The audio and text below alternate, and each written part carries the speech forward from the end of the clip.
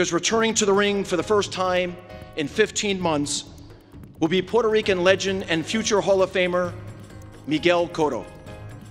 On Saturday, February 25th, Miguel will face off against the extremely dangerous James Kirkland in what is sure to be an all-action fight that will thrill mainstream fans as well as boxing purists alike. A true titan of this sport and one of the most lethal men to ever step into the boxing ring. Please welcome Miguel Cotto.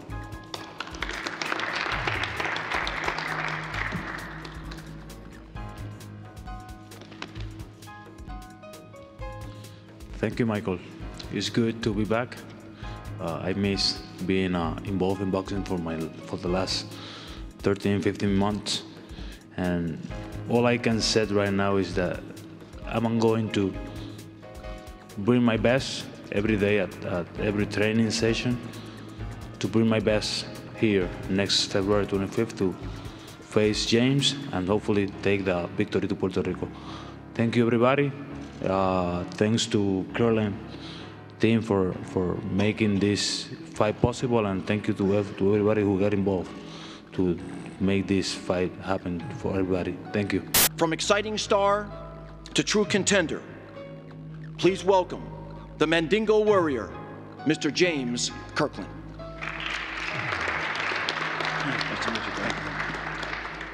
Foremost, I want to give thanks to God for this opportunity, and to my team and my fellow people that's out there actually watching and attending the show. Definitely want to put on a great performance, man. I actually didn't give it my all when it came down me fighting Alvarez. I didn't prepare the way I needed to. But I can't bring no excuses to the table. So this is my Duke and do it for all. You know, I'm going out there to definitely show not just my team, but my fans, the people that's definitely been following me and supporting me, that Kirkland is still in the race. Kirkland is still here to make a stand and keep my name alive. So please attend, watch. Here it comes February the 25th. Hey, it's going to be a ball. Kirkland es nuestro próximo rival, y después de Kirkland pues hablaremos si queda boxeo o no queda.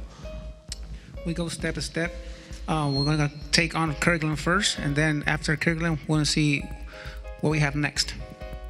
I actually feel at this particular moment in my career, I have to come back and redeem myself. And at the same time, I have looked and seen and watched Cotto in numerous fights. He's an action fighter, and why not give the fans exactly what they want to see?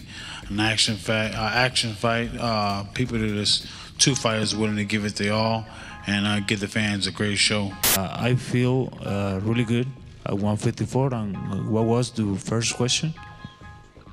I'm going to train in LA with Freddie Roach, the same as my last 4 years.